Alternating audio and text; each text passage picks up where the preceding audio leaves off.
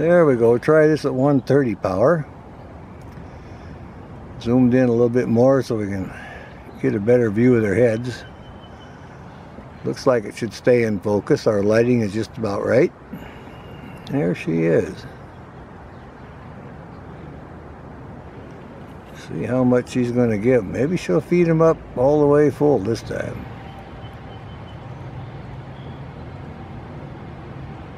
Watch these little heads go. We'll get us a head count once we get it on the computer again. And it certainly looks like 5, so there we are. Well, we're getting a little bit of a breeze, but she's going to hang in there and give them a good feeding. And you can see a little bit of the whitewash on the sticks on the nest. That's because they're old enough now they can fire over the edge. Save on the house cleaning. That's our Cooper Hawk nest. We've watched from March when they're hauling in the sticks and everything, getting their clutch eggs together and all the incubation. And now they hatch, and this is day 10 after they hatch. So they're 10 days old now. And we're just thoroughly enjoying this. We're able to document everything on this nest because we can see everything. It's not very deep, and we don't miss a thing. And it's only 130 yards from my car. I'm in my car with my window mount, and I'm using the best camera you can get for a Canon SX60 PowerShot for just a little over 400 bucks. It's a great camera, all digital zoom, self-focusing, and everything comes with it. You don't need any attachments. I highly recommend it. They have newer ones now, the 70, but this is a Canon SX60 PowerShot, and I think they have the 70, SX70 now. I may try one of those later, but right now this one's working fine, and we get to watch the feeding. She's going to feed him up. I'll watch and see how long she goes for it. I just decided to check on them one more time before I go home, and here we are. A great feeding. You don't usually get videos like this. They're at the cute stage, and they're all lined up where you can see them, and the lighting is perfect. So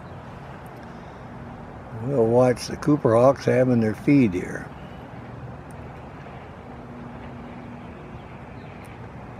All little heads going up and down. Everybody gets full. We like that. It's a great feeding. They can really stretch their heads up. She gets a bite for herself too now and then. If one would get too much and they couldn't swallow, she pulls it back out. I watched her do that too, so they're really good at that. They keep a close watch on the little guys. They won't let them eat birds' feet when they're too little, otherwise they choke on it. There you go. Heads are just a-going again.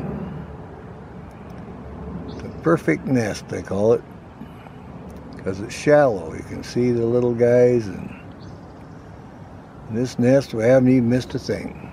The day they hatched, we actually seen her with the eggshell in her beak, so we got the incubation time down perfect and went the full 36 days. They started pipping on day 35 because they don't just burst out. They have to start pipping. And they hatched on day 36. And here it is, day 10. So they're 10 days old now. And they all appear healthy and vigorous, that's for sure. And she's able to leave them at 50 degrees for 20 minutes. So, and then she comes back and warms them up. So, like I say, they're getting quite vigorous already. Well, they're enjoying this feed. She's going to top them off, and then they'll sleep all afternoon. Then before bedtime tonight, she'll probably give them a little more. That little one was flapping his wings a little bit. Another week or so, you'll see them exercising in the nest, so that'll be interesting. All good stuff here at this nest. There the little heads are going. A lot of the songbirds have quit singing because we had a little sprinkle earlier, and I was watching the scrub jays, and we got a green heron here also. I also have great blue herons that fly over, so she keeps an eye on them. Makes her a little nervous, a big bird. But in fact, this nest, it started out originally as a great blue heron nest, and then the Coopers have added to the top and decided to use it this year.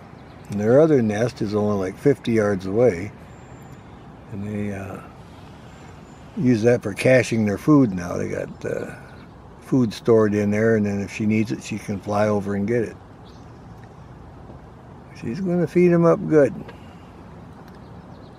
Alright, we'll see. I'll let her finish up. She's just about done, I think. Alright, they're having a good one.